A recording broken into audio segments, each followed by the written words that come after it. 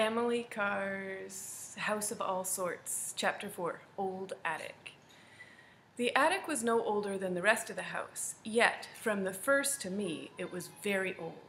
Old in the sense of dearness, old as the baby you hug and call dear old thing, is not old in years, but just in the way he has tangled himself around your heart, has become part of you so that he seems always to have existed, as far back as memory goes.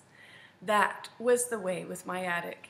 Immediately I came into the house, the attic took me, just as if it had always homed me, became my special corner, the one place really my own.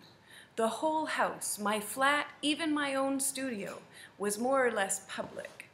People could track me down in any part of the house or even in the garden.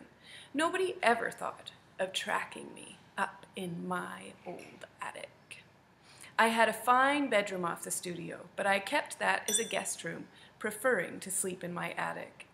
A narrow, crooked little stair in one corner of the studio climbed to a balcony, no more than a lower lip outside the attic door.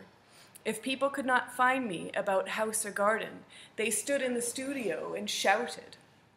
Out I popped on the tiny balcony, high up on the studio wall, like a cuckoo peeking out of a clock. In the attic, I could wallow in tears or in giggles, and nobody saw.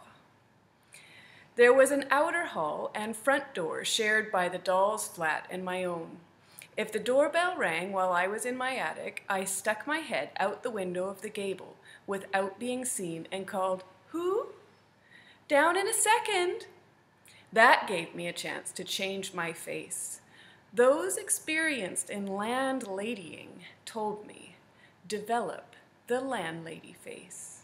My dear, not soft, not glad, not sorry, just blank.